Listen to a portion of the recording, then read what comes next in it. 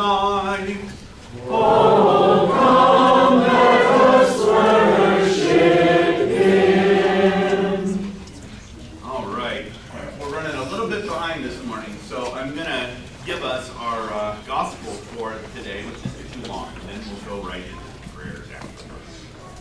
Then he returned from the region of Tyre and went through Sidon to the Sea of Galilee in the region of the Decapolis. And they brought to him a man who was deaf and had a speech impediment, and they begged him to lay his hand on him. And taking him aside from the crowd privately, he put his fingers into his ears, and after spitting, touched his tongue. And looking up to heaven, he sighed and said to him, Ephphatha, that is, be open. And his ears were opened, his tongue was released, and he spoke plainly. And Jesus charged them to tell no one, but the more he charged them, the more zealously they proclaimed it. But they were astonished beyond measure, saying, He has done all things well. He even makes the deaf hear and the mute speak. Let's sing stanza 2 of our hymn for this month. Run the straight race through God's good grace. Lift up your eyes and see His face. Life with its way before us lies. Christ is the path and Christ the prize. Let us pray. O Lord, let your merciful ears be open to the prayers of your humble servants, and grant that what they ask may be in accord with your gracious will. Through Jesus Christ, your Son, our Lord, who lives and reigns with you in the Holy Spirit, one God, now and forever. Amen. Our Father, who art in heaven, hallowed be thy name. Thy kingdom come, thy will be done, on earth as it is in heaven.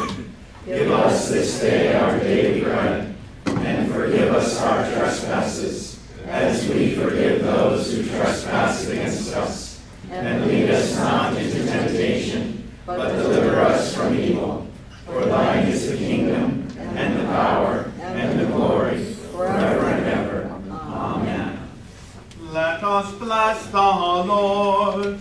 Thanks be to God. The Almighty and merciful Lord, the Father, the Son, and the Holy Spirit bless and preserve you. Amen. Before we run off to Sunday school, Diane had a quick public service announcement. Today's our first day of Sunday school, and I was at a meeting where we talked about people giving mites. Have you ever seen the big box up there that says mites on it, or giving, or it doesn't say anything? LW Right there. It's right there. There's the big box up there. Well, we're teachers, and if I miss somebody, let me know. But I just gave your teachers one of these boxes. You put the cute one or the other purple one, and it's your opportunity. If you find a penny, pick it up and save it for church, and you put it in the mite box. And you would be surprised how quickly pennies add up. Of course, if you have a nickel, you can put that in there too, or even dimes and quarters. So then we will be giving that money to the McDonald House.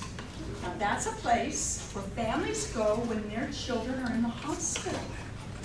And they aren't charged, they don't have to pay anything. They just want to be near their children. And it's in Sacramento. It's even something for you to go visit if you want.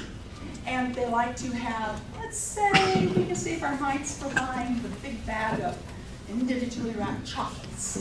Because they find that if they have chocolates out, that it's good for the nerves. For the parents, for the siblings who are nervous, they can have a bit of chocolate. Or quilts. They need lots of quilts so that they have bedding. And there's all kinds of things that they use the money for. So this would be something that each Sunday you can bring your mites, your little bits of money, and put them in this box. And each month, the first Sunday of the month, they'll be collected. And we will start saving our mites, and we'll find out what we're going to be able to get or buy or give to the McDonald's. Okay? Now, this is our first week, so we need to excuse you by your grade. So let's start with the 7th and 8th graders. Who's the teacher? Follow the Pied Piper. Follow the Pied Walter. Walter, let me get this together. Thank you very much. And let's see, in the 6th. Right here. 6 with Mr. Nichols. Oh, weird. All right. 3rd and 4th. 3rd and 4th. All right. Not yet. Getting there. I'm not doing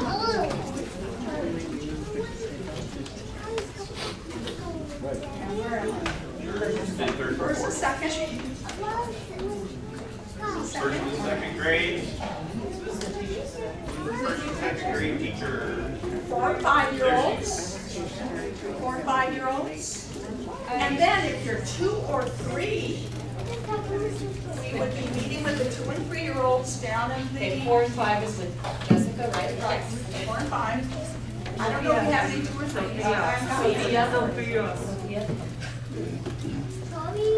But then we Jessica, can you raise your hand? Yes, the room off the fellowship, we see a window going into the church, and they'll just hear a story, sing a song, and play the rest of the time. So that's for the little ones. And where do parents pick them up, Diane? The children will be brought to the room downstairs here. So as you come in the door to go upstairs, there's a room to the left. The one in the Zacchaeus room directly below us? Is it right? Yes, it is directly below us. The Zacchaeus room is directly below us. But it'll be easier to get if you use the stairs. Don't just go through the floor. Go down the stairs and tell them it's locked. Okay. You know, it seems early this morning. I don't know why. All right. Moving right along. This is just, I think that all of our Bible classes should be in full swing this week. The Wednesday class, the Lincoln class is meeting at the Sorelli home.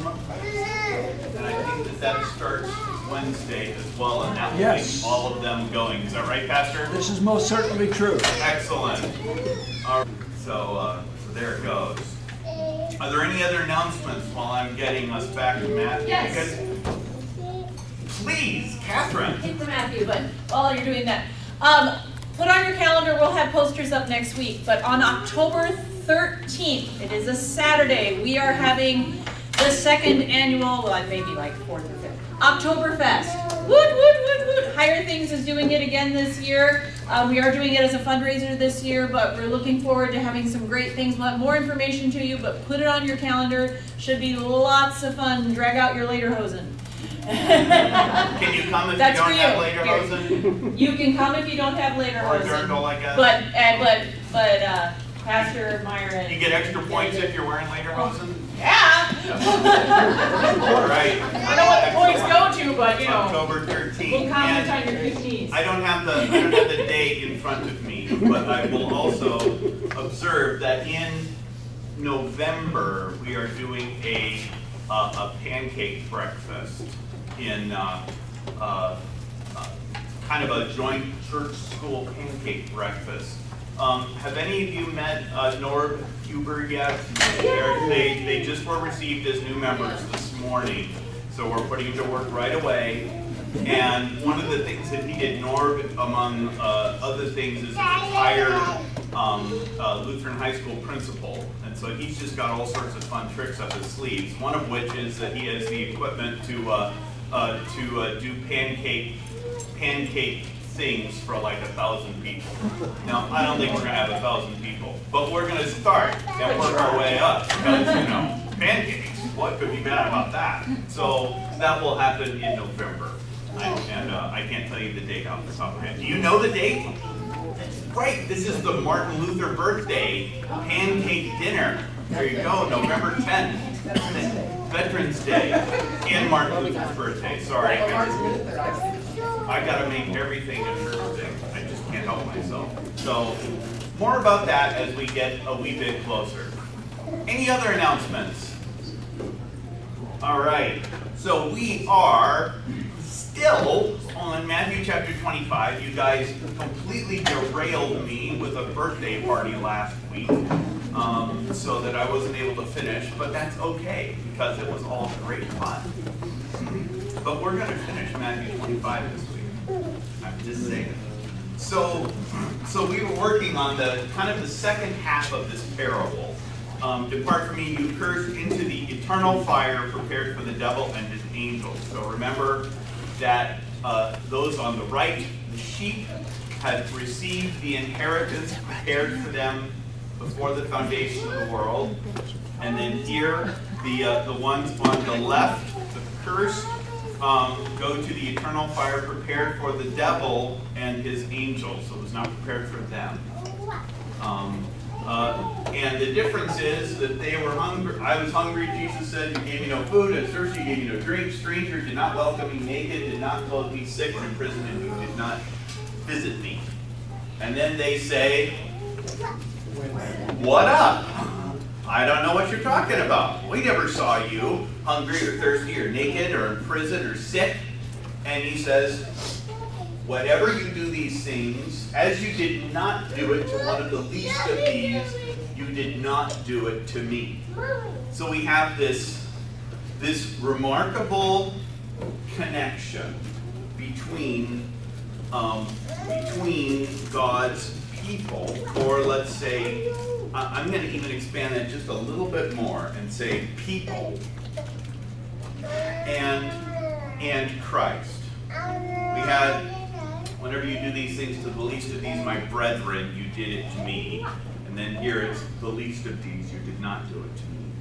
But how we love our neighbor, let's say this, is a reflection of what we believe about who God is and what he does for us. Let me say that one more time.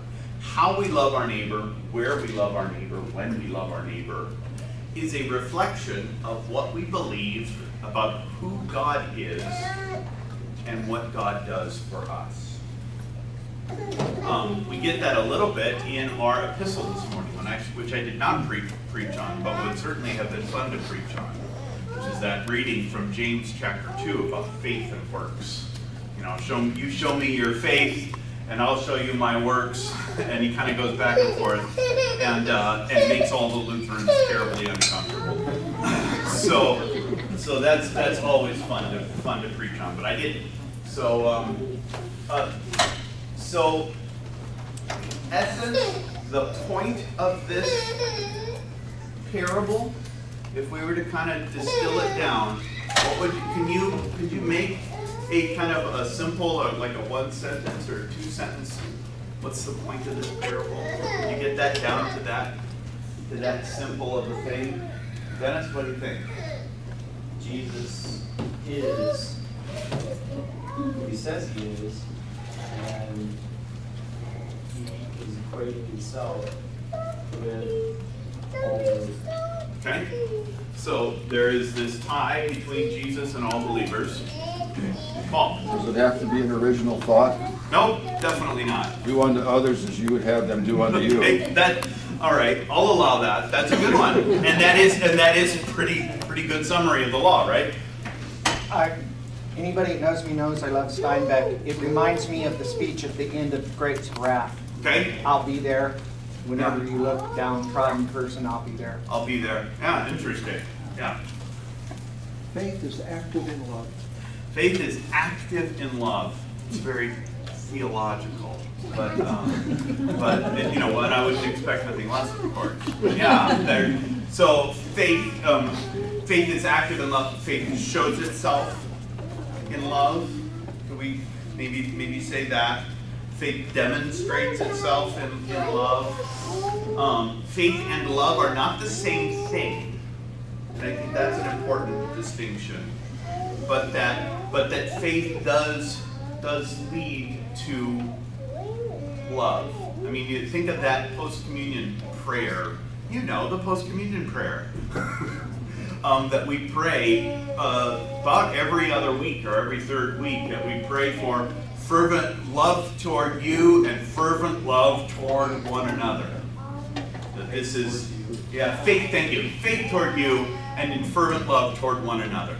Yeah, so we get that tie of the vertical and the horizontal. It's always in there. Catherine, and then Howard.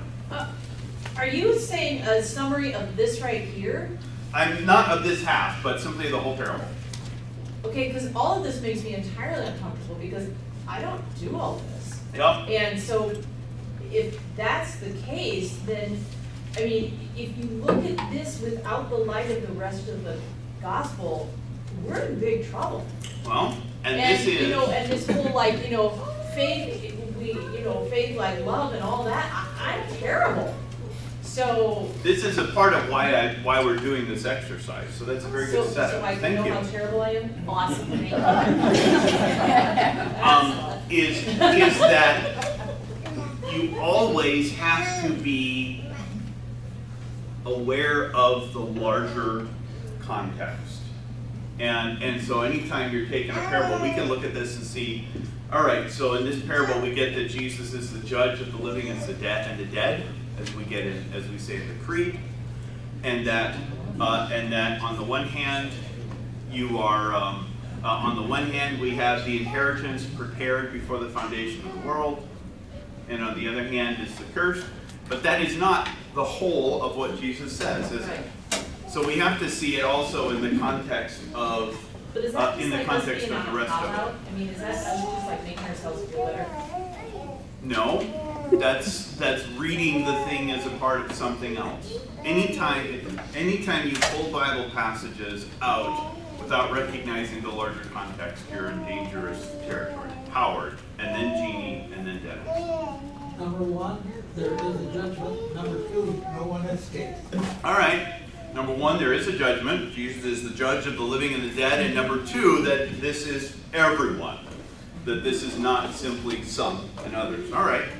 Jeannie. What makes me very nervous about this passage is how does it apply to what's going on in our world today with all of the homeless people? Yeah. And if you turn your back on them, I mean, there's so many of them, and then some are in real need and some aren't. And Right. Then you How do have you this tell the guilt. difference? You have this guilt if you don't do something, and then other times when you do something, then you think, oh, I was taken. Yep. I do think that any time that we read the scriptures, a part of our response is going to be repentance and faith.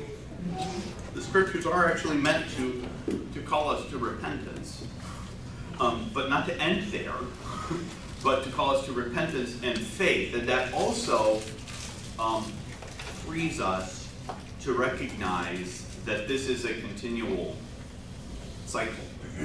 That I guarantee you that, like my lovely wife, that we all sin much and surely deserve nothing but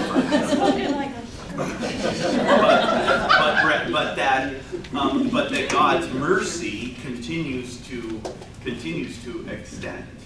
And that, but you're right. I read this and this is a part of what's interesting about these parables to me, is that when we are in a position of safety, when we are in a position of prosperity, then these parables are heard, I think, more as judgment. When we are in a position of affliction and of difficulty and of suffering, then we hear these more as gospel.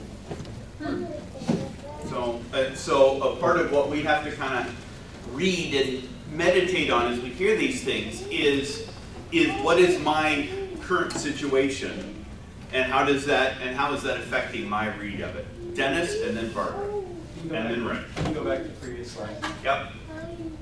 To the previous part of the text. Oops, not that far back. Then the righteous will answer him, saying, Lord, when did we see you hungry and feed you, or thirsty and give you drink? Catherine, that is the truth of the matter. I know. And so it's not a, they feel judged in themselves right there. They don't feel worthy of Jesus' mercy and what he gives them, but he gives it to them. Yeah. So they feel judged. Yeah. They're judging themselves and saying, I've never done any of these things. They are as unaware of their good works as the others are unaware of their sin. He clarifies it. Yeah, and I think that is an interesting distinction. Barbara and then Rick. I think I was going to say a similar thing. It's not the main thrust of the parable, but it illustrates how good works are not obvious, neither to the person who does them or the person who neglects to do them. Yeah. The person who doesn't do them is not always even aware that they're missing something. And fortunately, the person who does them is often humble enough they don't even see them. Yeah, and certainly don't, and may even underplay their work, the work's work. One of the great challenges in teaching, I'll say in teaching faith and love, is trying to separate doing things from our own benefit from doing it. In other words, I can think of all kinds of great things to do, and I'm going to get all kinds of interesting side benefits from doing them. Now, that doesn't make the thing right or wrong, and I have to constantly be on guard personally against doing them in order to get the side benefit or the byproduct, or whatever you want to call it. And so to learn to do things because it's the right thing to do, not because I'm going to get something from it, I would say is a discipline. It's something that we all have to practice and work on and kind of guard against. And you're never going to have pure motivations. Just get that out of your head right now. just give up on pure motivations, because it's not going to happen. But to ask, not am I doing this for the right reason, but is this actually going to benefit my neighbor? That's the question. Rick, you've been very patient. Thank you. Because I want to disagree a little bit. Excellent. I think this is almost all gospel. This is not, Jesus Christ is not judging anyone here. He is separating the good. I see this entirely as a warning. This is what's going to happen to you goats, and this is what's going to happen to sheep. He's not going to say, we read Revelation all about judgment. There's no judgment here. This is just separating the good and bad. I see it as a warning. I'm gonna say in all love and joy, admittedly, that you're wrong. It won't be the first or last time. Separating is judging. Yes. Separating is judging. He is recognizing what has been done. The judgment has been made. You can't call somebody a sheep or goat till you judge them. I guess that you're taking judgment as in a narrower sense than I am. Because I would say that you could argue, let's say, I go out, no, it's better. Andy goes out and steals a car. And I'm sure, knowing Andy, that it would be a car worth stealing if you're going to bother, right? Absolutely. And you could argue that Andy has been judged when he stole the car because it is wrong, and that the law is clear. You've done this, it's wrong. Are you with me? Yes. That judgment doesn't actually have any effect on him until he's been caught and tried and sentenced. And so in one sense you can say once the deed is done that he's been judged. In another sense you could say the pronouncement is the judgment. You are pronouncing, a judge pronounces judgment. Please. Okay, so If I'm hearing this parable and I'm a goat, I have no Okay. I have no choice I to change. completely am with you so far. I have no chance to change back to a sheep. Not at this point. No. And there's your warning. And a warning, by the way, is law, not gospel. Right? And so you definitely get this as a warning. There's no question about that.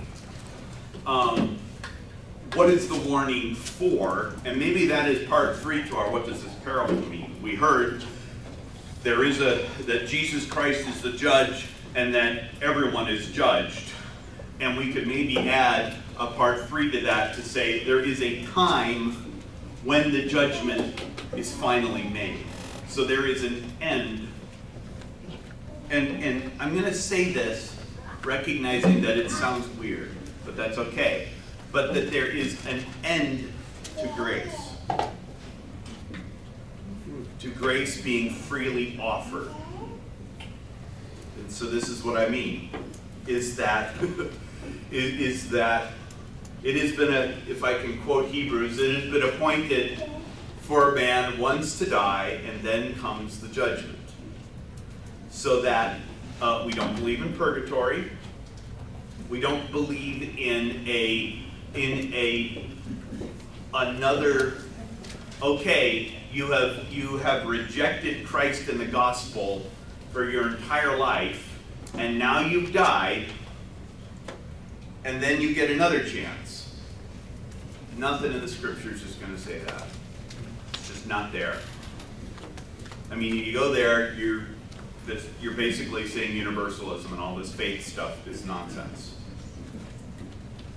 So I'll let you noodle on that, because that is kind of a strange phrase.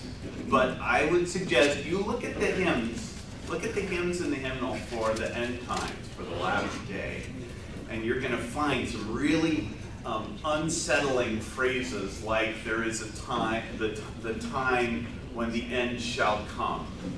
And talking about that final judgment day, that word final means final. That doesn't mean final.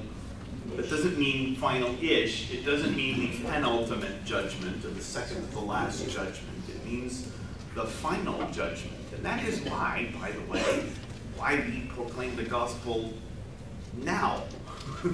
How many parables are there that are variants of you don't know when your last day is? Right? You know, if you remember the parable in Luke about the man who keeps building the barns bigger and everything, and you know, you fool, because tonight your soul shall be required of you. I knew I could get Larry to raise his hand. Speak, oh Larry. Is, even after the last day, is Jesus continuing to being a living sacrifice? I would say, well, that is, the question is not that, I would argue. The question is... Yeah, it's the question I wanted answered. Well, I know. And what I'm saying is that Jesus, you know, you look in Revelation and you have... I'm looking at Romans. Well, and that's fine too, obviously. That Jesus is the Lamb that was slain, and that His sacrifice is for all time. And so I agree. That's not the point. The point, however, is that salvation is offered until the final judgment. That's what I'm saying. And you know, show me the scriptures that say I'm wrong. I am very happy to think on that, because it is a very it is our warning language, right?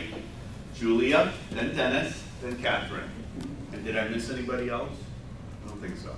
Julia. So this is a question I haven't thought about in a while, but going back to what you were saying about, yes, people are judged when they die, so if they rejected Christ their whole life. So what about the people who never, and I know it's rare, especially these days, but what about people who never heard the gospel? I would say that it is rarer, but more rare.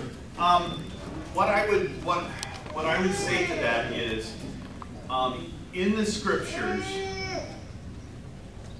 you're not going to find in the scriptures that ignorance is a legitimate argument against the law. So it's just not there.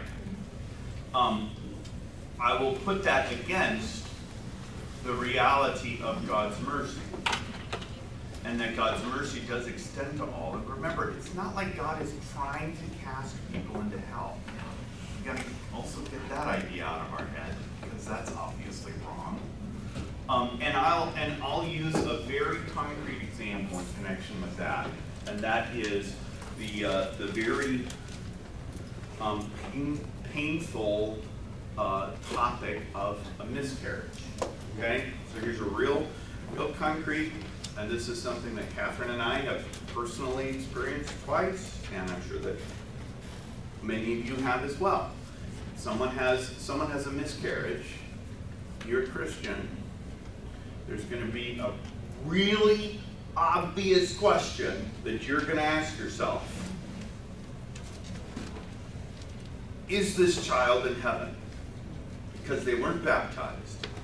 Because they didn't hear the word in any kind of nice, measurable way. So that's a very personal part of that question. The way that I have come to answer that, both as a pastor and as a sufferer of that question, is like this. Number one, God's not looking for reasons to cast people into hell. He's not looking for excuses. This isn't like a checklist. Oh, I'm sorry you didn't get this, that, or the other. God is merciful. Relying on God's mercy is hardly settling for something. And so if I say my child's salvation is in the hands of a merciful God, I'm okay with that. You know, God is merciful, and I don't have all of the kind of answers beyond that. But like so many difficult questions, we don't know the answers, kind of in nice scientific ways. So I have to do that. So relying on God's mercy is number one. Number two, thinking specifically about baptism, that God uses baptism as an instrument or a means to bring salvation. It's not the lack of baptism that condemns; it is the lack of faith. And so that's a distinction, but an important one. And then number three, and this is really Luther. Luther has a wonderful little letter he wrote to a woman by miscarriage that I would commend to anyone who's interested in learning more about this, because Luther is one of the most pastoral guys I know. And a part of what Luther says in that is God hears the prayers of parents who are in need. We believe that God hears and answers prayer. And what's more, that the Word does what it promises. And this is not Luther, this is now Peperkorn editorial. If, you know, and I'm sure that all of you have seen some of the myriad of studies that have been done with children in utero, you know, knowing their parents' voices, and you know, think of all of the Mozart CDs that were sold in the 80s because of this or that study, right? That they hear this music and this sort of thing. That if a child can know the voice of its parents, and particularly recognize the voice of the father, then there is no reason, even from our perspective as 21st century kind of scientific type people, there's no reason why we would say that they can't hear the word when the mother comes to church, or prays, or reads the scriptures. Because again, it's not my job to limit God's mercy and God's grace and God's word. And the important part for me is to say, what does God say?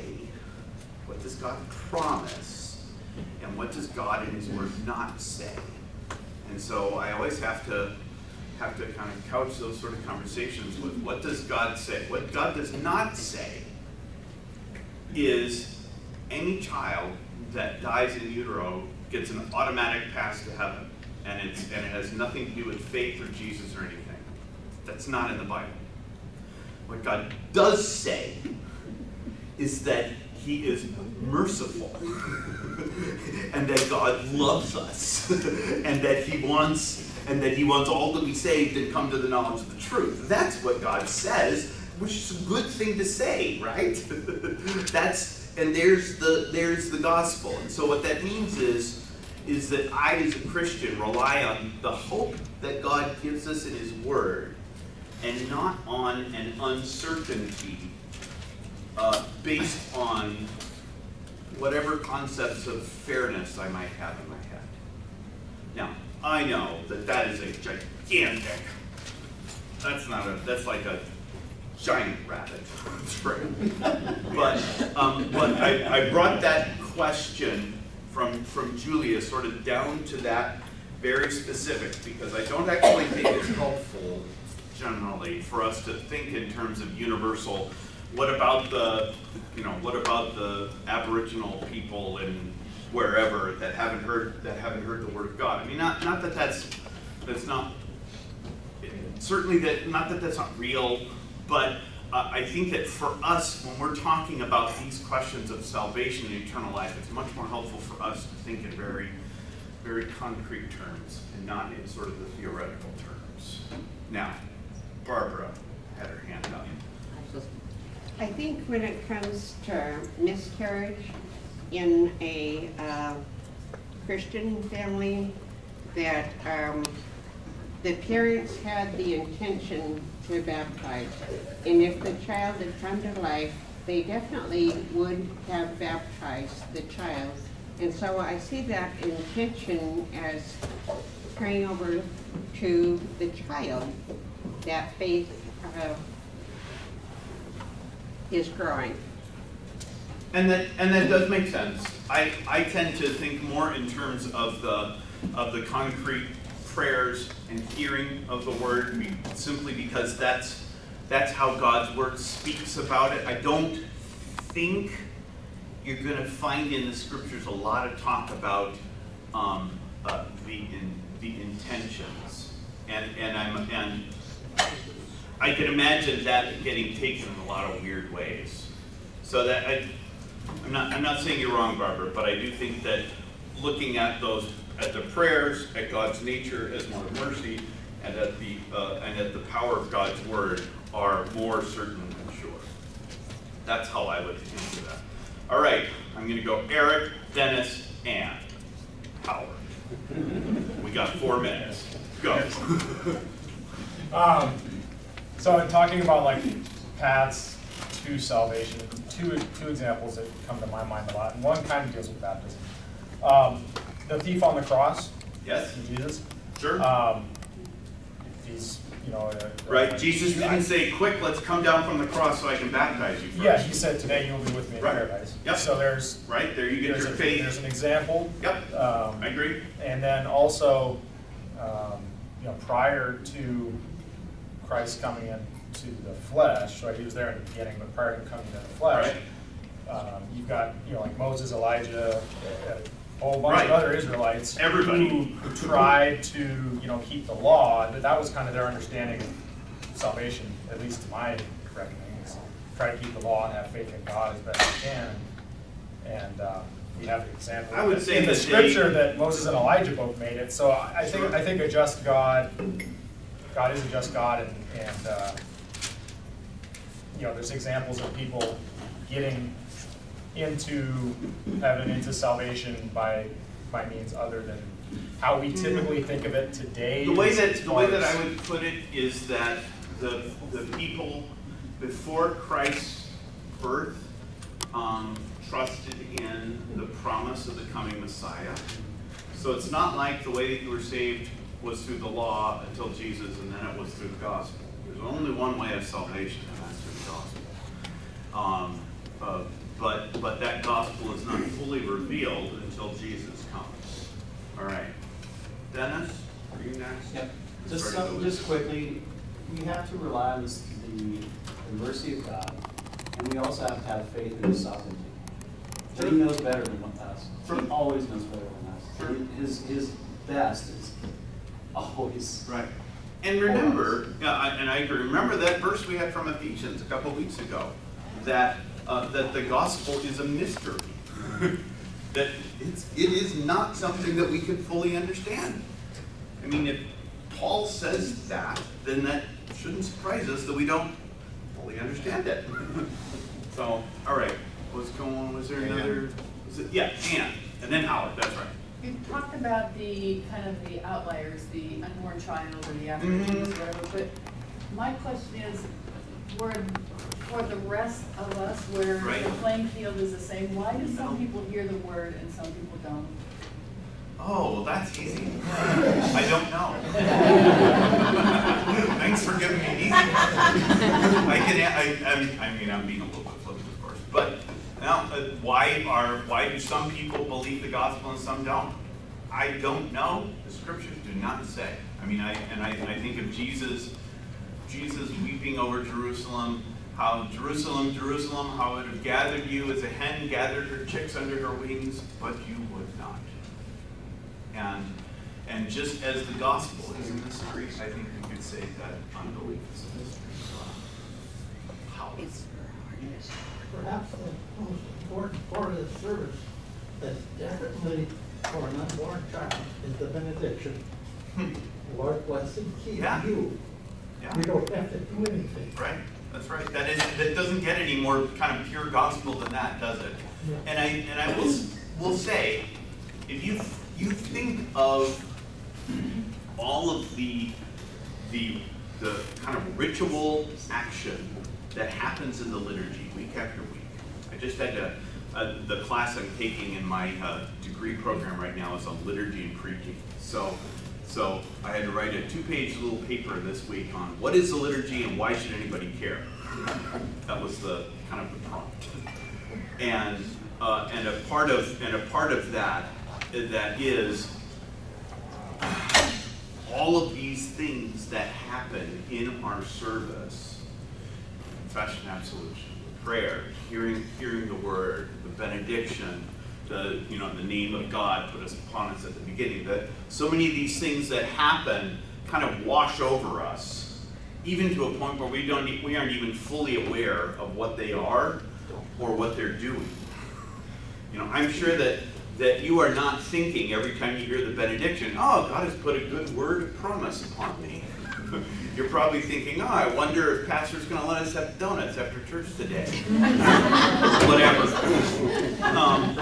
So we're not always fully aware of what all of these things are doing. But that is the amazing thing about God's word of promise, is that God's word of promise creates what it says, does it, even when we're not fully aware of how these things happen. And this is why being present is kind of so critical, to be a part of this, to hear these things, to have these things. I think of the old cog, read, mark, and continually digest them. That they kind of keep coming over and over and over again. So it's interesting. All right, friends, I'm calling it done on Matthew 25. So let's receive the benediction. Let's receive the benediction, and next week we'll start chapter 26. The grace of our Lord Jesus Christ and the love of God and the fellowship of the Holy Spirit be with you all.